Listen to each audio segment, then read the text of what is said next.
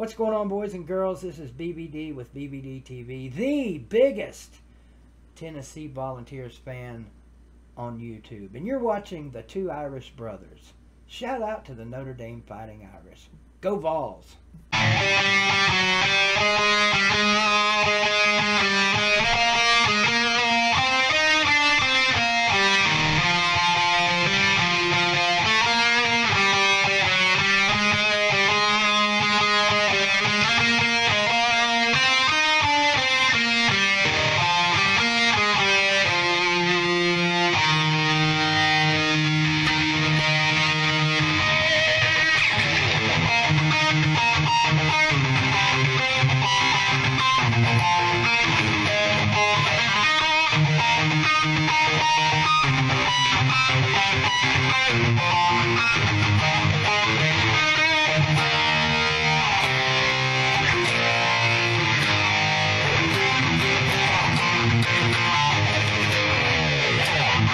How's it going, everyone? I am ND Sean 45. I'm Irish Benjamin 57. And together, the two of us make up this little deal called the Two Irish Brothers Show. Now, you guys all know the drill. If you haven't done it yet, hit that subscribe tab in the bottom right-hand corner. Also, if you don't have a YouTube channel yet, create one, come back and hit the subscribe tab.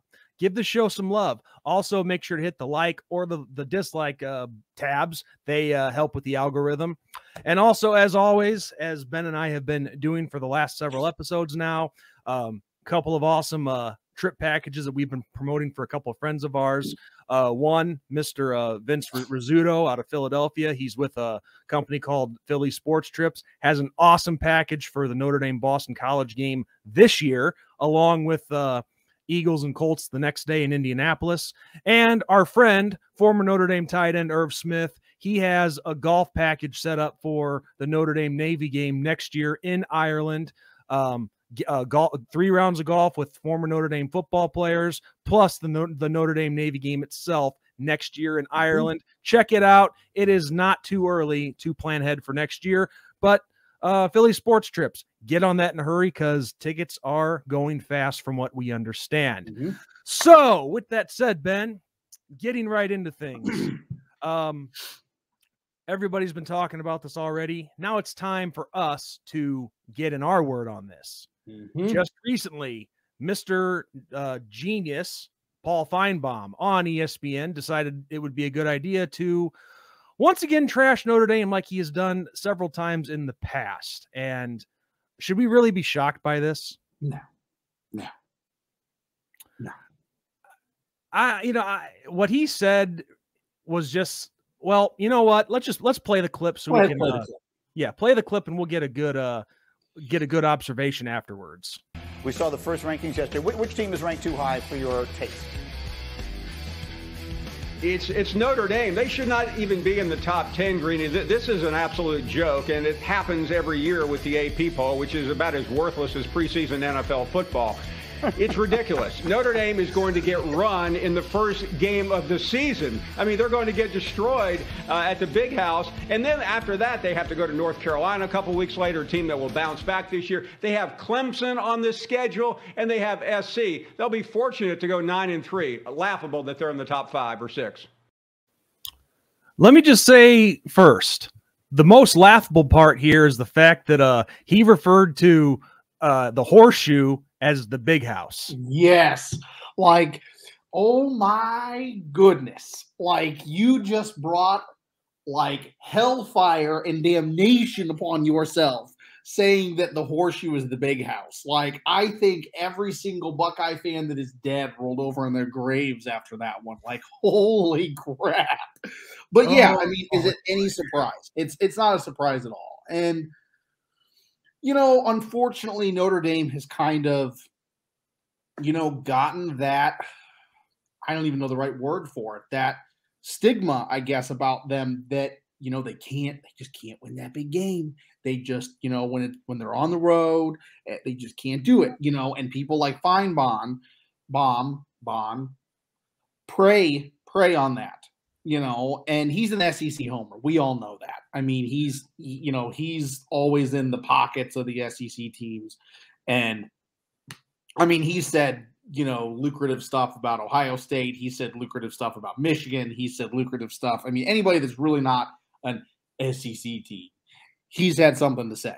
So, no, it's not shocking at all. Well, first off, Ben, the thing is this.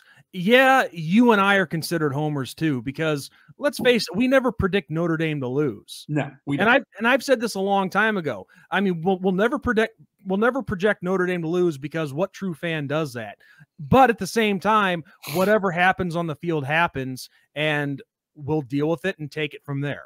Yeah. But yeah, obviously Paul Finebaum, that's the correct term for his name, Paul Finebaum.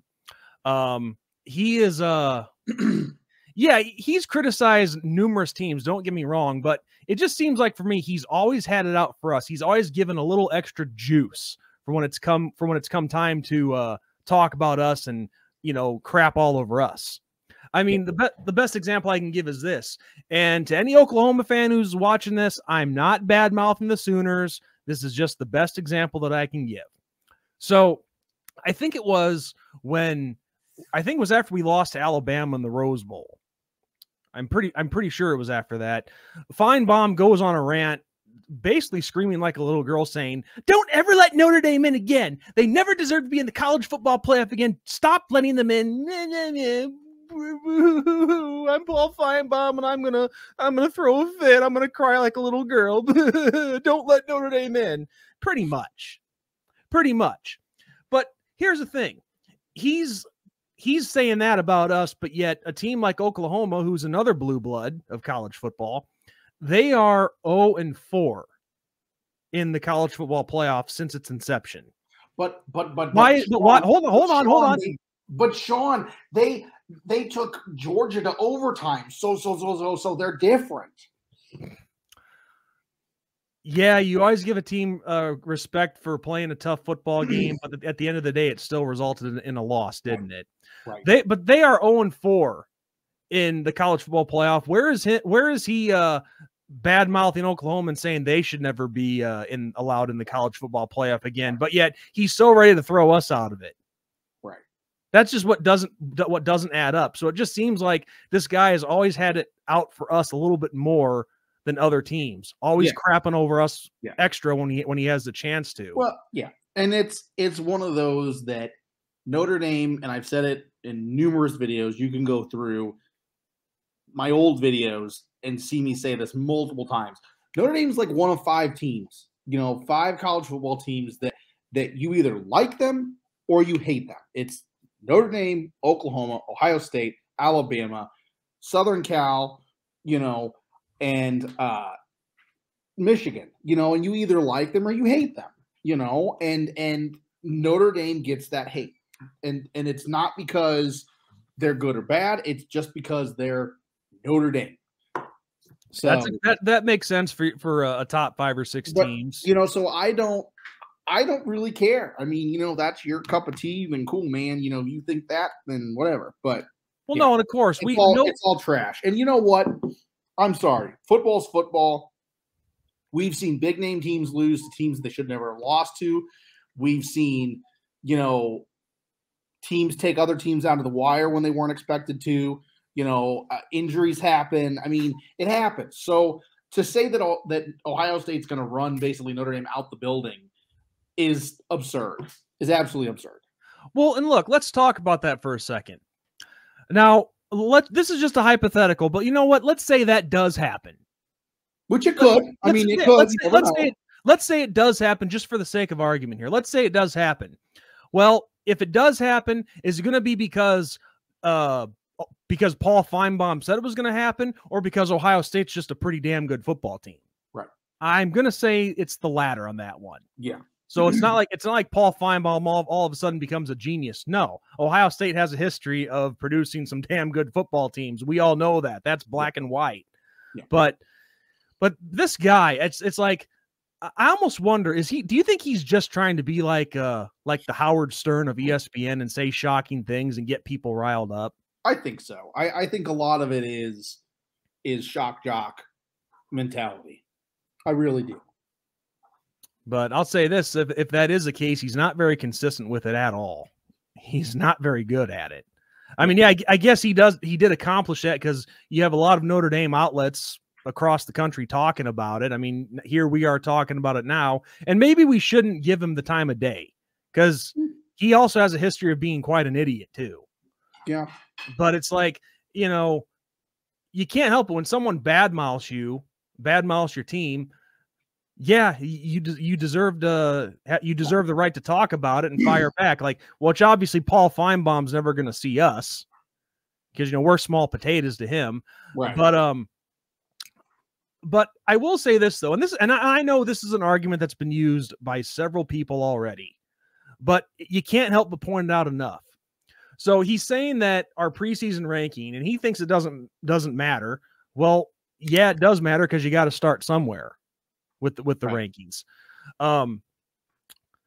So he says that we're not deserving of our ranking. Well, again, this argument has been used several times already, but for like the last 5 years or so, since that dreaded 2016 season, we've started we've always finished higher than where we started off the year.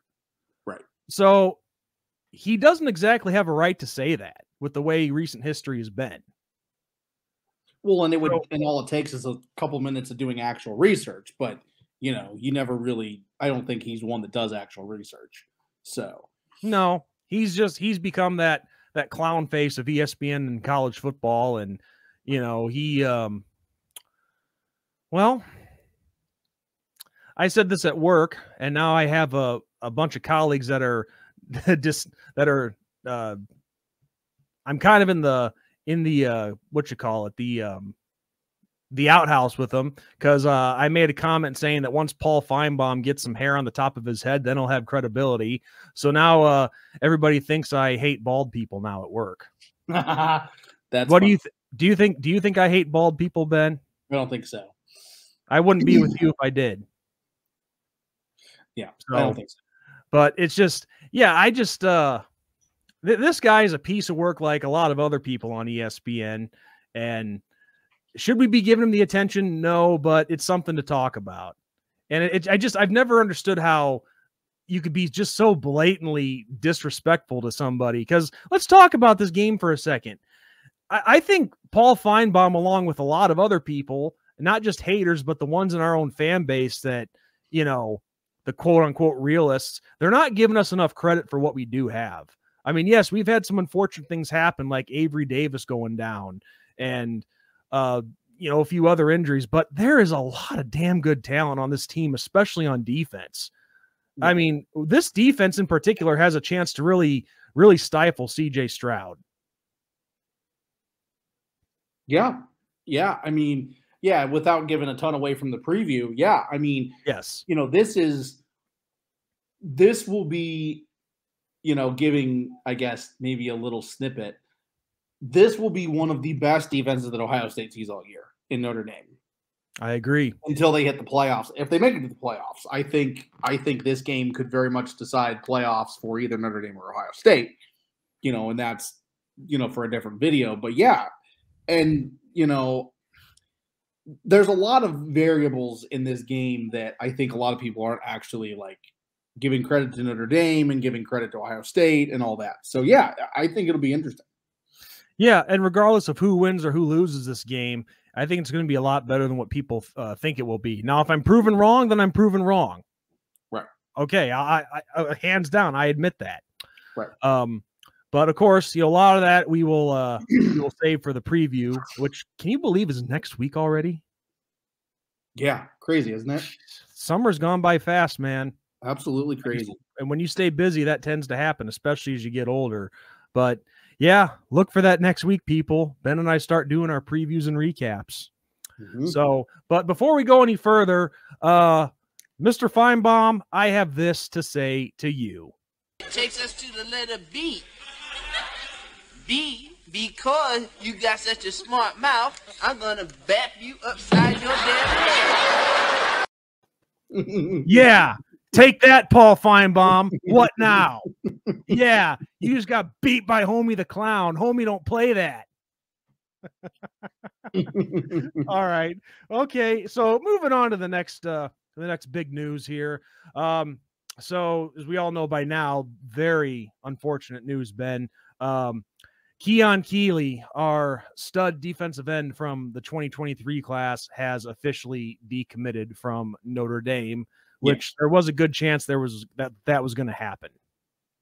Yes, there was. There was.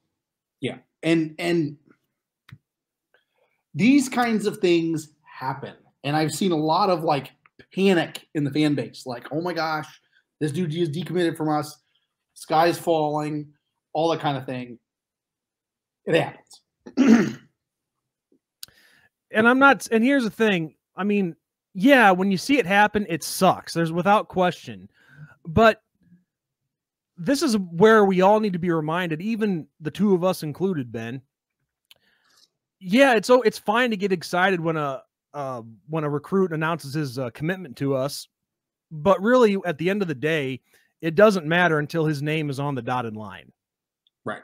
On national, whether it be the early recruiting or the early commitment area spot, which I think is in like December, mid-December or something like that, or National Signing Day in February.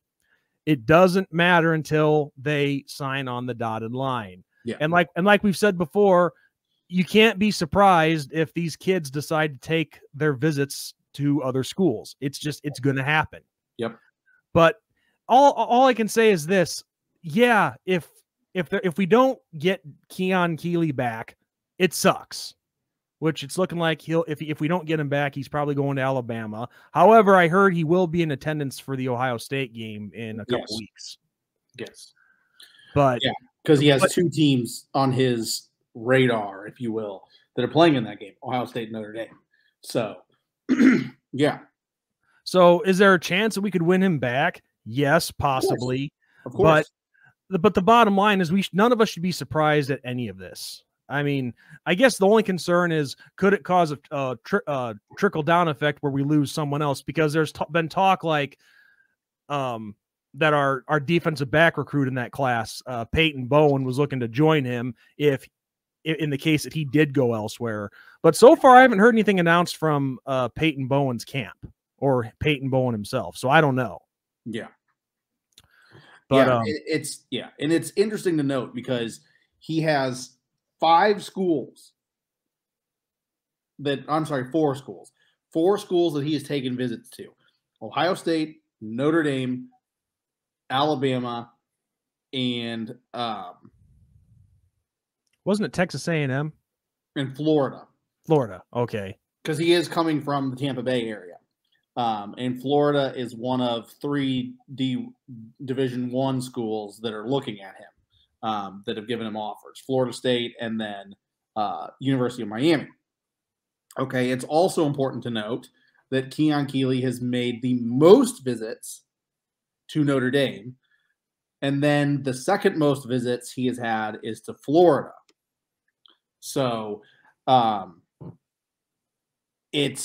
I think it could potentially be a situation with him, and this is just what I think, and I don't have actual facts, so take it with a grain of salt. I think it is that somebody else has offered him immediate playing time, whether that's Alabama, whether it's Florida, Ohio State, and I think the immediate playing time may be factoring into that. Now, do I know that for a fact? No. But we've seen that a lot in the past where somebody offers a recruit immediate playing time, and then that kid goes to a different school because of that, which understandable. I get it. Yeah, if you had the opportunity, I would take it. It's a no-brainer. So, yeah, and I mean, let's say worst case scenario, we do lose him. Notre Dame loses him. If we were to lose him to Alabama, I mean, come on, really? It's not like we lost him to no-name state. It's another mega powerhouse team that we're losing him to. Exactly. I would definitely feel embarrassed as a fan if we lost him to some FCS school or something like that. Well, he's got for example, he's got K-State looking at him. He's got Georgia Tech. Pittsburgh. If we lost him to like K-State or Georgia Tech, yeah, I'd be a little like, what's going on? What's going on here, Coach Freeman? Like, yeah, exactly. Like Alabama or even Florida or Ohio State, I wouldn't be I'd be upset. Obviously, I want the guy, but I mean, it's not, the end of the world. No. So with everyone seeing the Keon Keeley news, go with me right here like this. Breathe in, breathe out. Breathe in, breathe out. It's not the end of the world, okay? Yeah, be pissed about it, fine, but don't be panicking that we're in a state of emergency just because we lost a big-time recruit who may not even necessarily for sure be gone. Because, like we said earlier, this could very well be a power play on his part. Who knows? We've seen this stuff happen before. But if we do lose him, we've still got one hell of a class in place. So I'm not upset. I'm still not going to be that upset over it. Right. I mean, of course, he's a guy that you would love to have without question. Right. So we'll just have to see what happens in the next few weeks. Yeah. That'll give us a good idea of where things are headed. But of course, if he commits somewhere, that'll be a pretty good indicator as well. So yeah. Moving forward, I know there was something, Ben, that you wanted to talk about that you saw that I hadn't seen yet because I've been busy with a lot of things. Okay.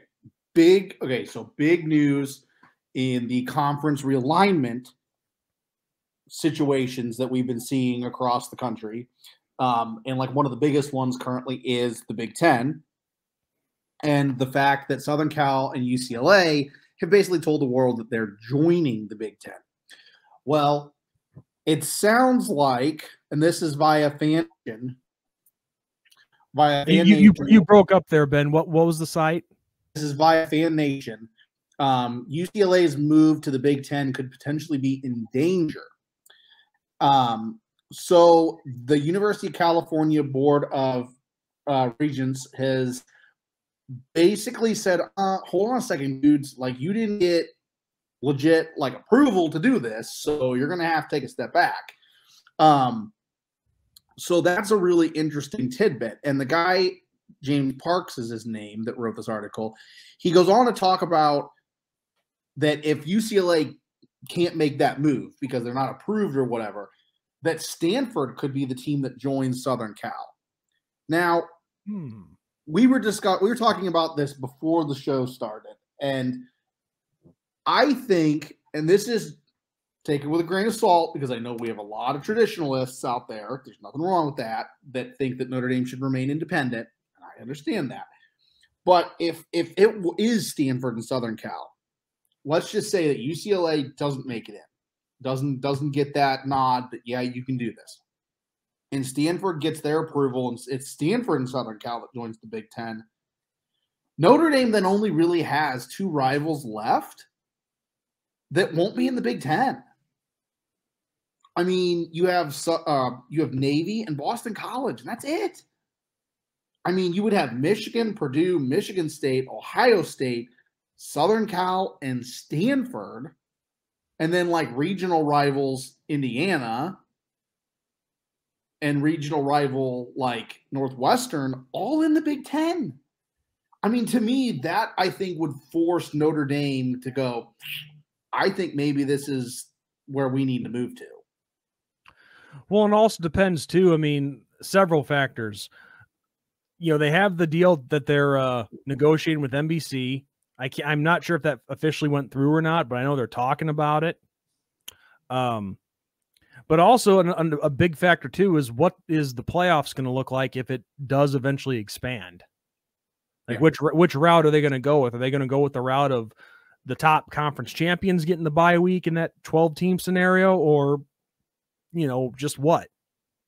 Because I think what happens is if Notre Dame, as long as they have a chance to get the top seed in whatever playoff format the NCAA goes with, then they're going to stay independent. They're not going to join a conference unless they absolutely have to. That's just the attitude that Jack Swarbrick and the administration has shown. They're not going to go to a conference unless they absolutely have to. And obviously the COVID year in 2020 was a prime example of that. Yeah. But you're right, though. I mean, it would make sense for all the rivals that they do have in that conference. Yep. And I mean, and then if they were, let's just say this scenario, let's say they go to the Big Ten. Notre Dame moves to the Big Ten. And then, I mean, you could make it work if you're Notre Dame with Navy and Boston College if you wanted to play them every year. I mean, and same with Georgia Tech. If you wanted to play Boston College one year and Georgia Tech another and keep the Navy tradition going, you could make that work. I mean, most teams have 3 to 4 non-conference games on their schedule. You could make that work. Yeah. Yeah, there's definitely a way that it can And happen. I'm not saying that I want this to happen. Before people start, getting ready to crucify me because I'm a Notre Dame fan and I say that they should remain independent. I'm not saying I want this to happen. I'm just saying these are possible scenarios. Yeah, you have to be on the lookout for this stuff because you never know where the way things are going in the world of college football right now with college realignment. This stuff very well could happen, and as a fan, we need to be prepared for it if it does. And notice the key word is if. Well, and I think the biggest thing too that people I think aren't thinking about is some of these conference alignment. It affects NIL deals, man. It affects where guys want to go. It affects, it affects more than just who you're playing on the schedule and whose conference you're in. There's a whole lot of variables that go into this kind of stuff. So only time will tell. Yeah. Well, this is definitely another interesting scenario. I do think in the end, though, UCLA will find a way to push that application through. But yeah, it's all up in the air right now at this point. Who knows what's going to happen? I have not ruled anything out. No. And you can't until anything's actually official. I mean, you can't, No, not at all. So with that said, I think we've covered everything, Ben, that we wanted to talk about. I don't have any other topics at this point in time. I got nothing. So like we said at the start of the video, we're actually in the midway point, actually. Hard to imagine, but next week, Ben and we start our preview for the 2022 college football season. Very exciting times. It is definitely starting to feel a little bit more like fall every day as far as weather goes. So we are so close to being there. It's ridiculous. Yeah. And hands down, my favorite time of year. Yep. So yeah, with that said, I got nothing else. Ben has nothing else. So as we always say, for starters, I am Indy Sean 45. I'm Irishman 57. And as we always say, in addition to that, good night, God bless, and go Irish. Go Irish.